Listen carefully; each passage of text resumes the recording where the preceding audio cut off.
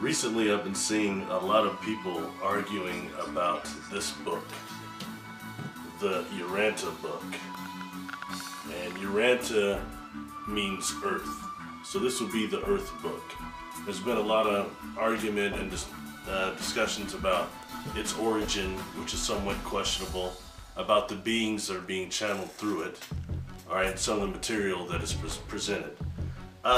I would say this, I kind of want to focus on the positive things about it. I will say from the beginning though, a lot of discernment is needed when reading this book, alright, a lot of discernment, especially in the sections that are concerning the racial part. What they say about the racial history of planet Earth. Invalid as even current anthropology has shown, alright?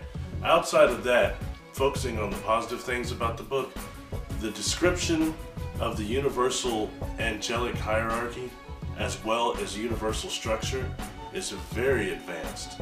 I would advise anyone, recommend anyone, look at it for yourself, use your own discernment, and kind of check out what they're saying about the organization of the cosmos, especially in terms of the hierarchy, the different angelic realms, the different types of earth personalities, earth angels. They're very, very detailed about the different types of angels that inhabit Earth and the galaxy and the universe. So things like that in this book are worthy of definitely looking at. So I just wanted to throw that out because I've heard a lot of people talking about it and discussing about, I think it's Sadler that actually put the book together and it was found, but that kind of, like many things, is just a tool for your toolbox. You need several things in there to chop down a tree. You don't just use strictly a screwdriver or something like that. You have to have several things. So use your discernment, gather that. There's another book by J.J. Hertog, The Keys of Enoch. I don't have a copy of it with me, but that's a good one too. I recommend it, especially for those that have not heard of either of those books. This time, let's talk about remote viewing a little bit. This right here was from Major Ed Dames, called the KILLSHOT. Many people are familiar with who Mr. Ed Dames is. Once the remote viewing project was exposed, he came forward and began speaking, alright? This video is free from his website. You have to look up Ed Dames, the KILLSHOT, I think, .com. Either way, it's free, you just pay the shipping and handling. And what it describes is the KILLSHOT is a solar flare that will come into the atmosphere, penetrate our atmosphere, and knock out our power grids for a span of about several years, which would be anarchy here, even for several of those power grids went down.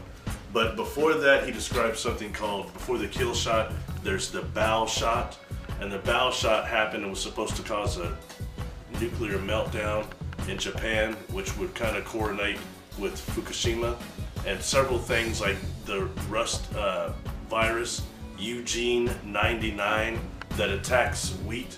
That's something else he predicted. So these are just some things, but I also believe that that's just one possible timeline we're on. It doesn't have to be definite. And I think at this point, through the intent and the will of humanity, through those that care, through the love frequency, this can be altered.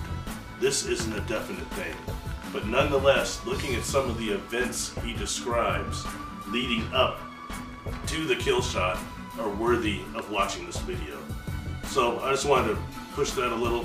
I don't personally remote review. I have some friends that do. They've had some success with it.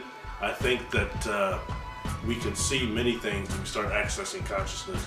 So I definitely don't judge it at all, but I think it's something definitely to look into and to take seriously. God bless.